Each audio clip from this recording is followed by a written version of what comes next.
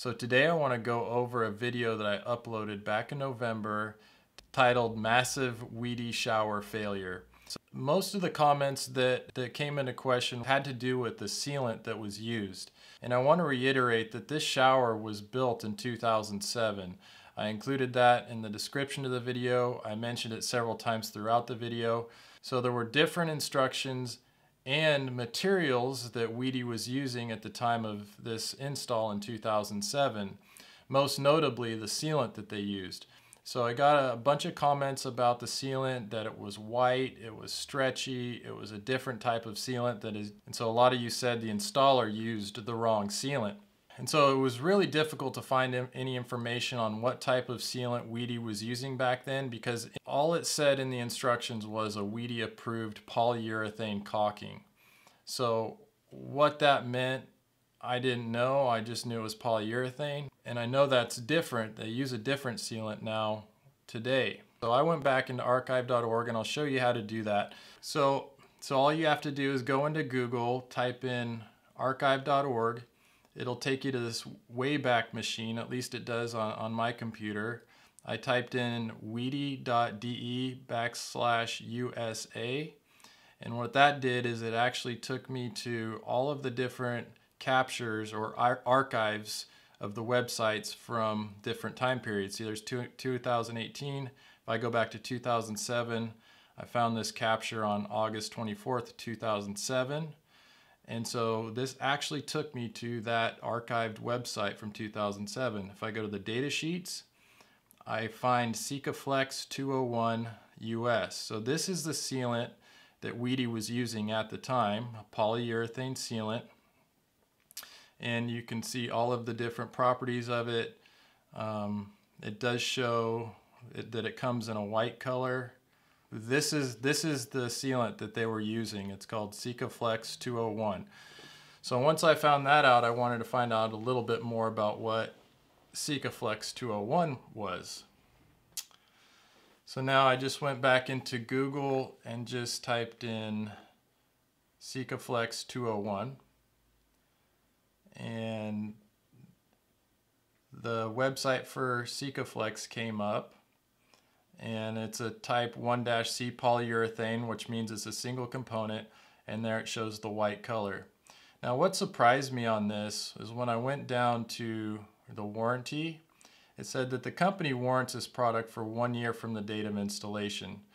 So basically, Wedi was putting a 15-year warranty, but they were using a component that only had a 1-year warranty. Now, I don't know much about the industry and how this stuff works, but to me, it seems like they were using a component in their waterproofing assembly that wasn't going to live up to that 15-year warranty that Wedi was giving on this installation. So to find out a little bit more about polyurethane and its properties, how long it lasts, I just Googled how long does polyurethane caulk last. First thing that came up was something that said 5 to 10 years. So this led me to an article, and they're actually using Sikaflex in this article, but it talks about what polyurethane is. It is an organic material, so it breaks down in UV light and water. And it says typically you can expect a polyurethane sealant to last 5 to 10 years. Again, that is falling short of a 15-year warranty. So I just wanted to clear that up. I mean, everybody was asking about saying this wasn't Wedi sealant, the installer did this wrong and that wrong and that wrong. And when I took this assembly apart, when I did the demo, I did notice that the sealant was really soft, and I noted that in the original video. So if you want to go back and watch that video, you can see how easily the sealant kind of comes apart, and it just seems like it had been breaking down. It didn't seem like the sealant was bonded real well, and it's just delaminated real easy from the Wedi board. So for all intents and purposes and all the research that I did, I found that this sealant that they were using probably wasn't good enough for a 15-year warranty on a shower. So the last thing I did is I looked through the original instructional DVD that came with the kit back in 2007. The homeowner had kept this as part of his records, so he sent the file to me. I was able to look through it and go over it. and see if everything kind of matched up to what all you had left in the comments about how it was supposed to be installed.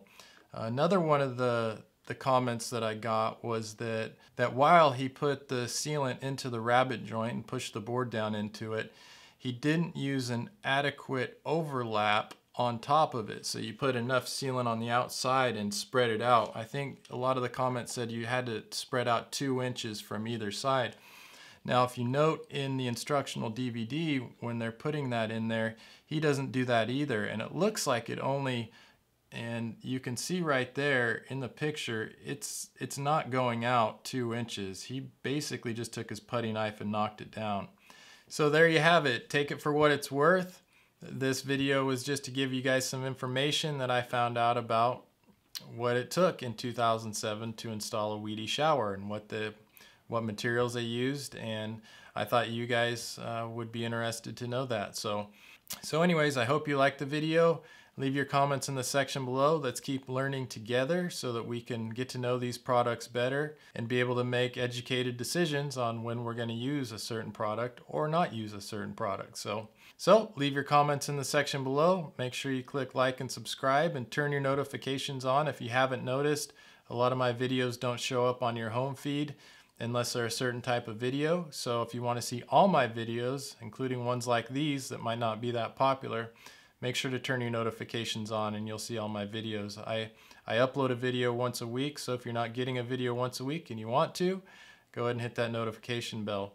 So have a great day, and I love you, and I love being your tile coach. We'll see you on the next video.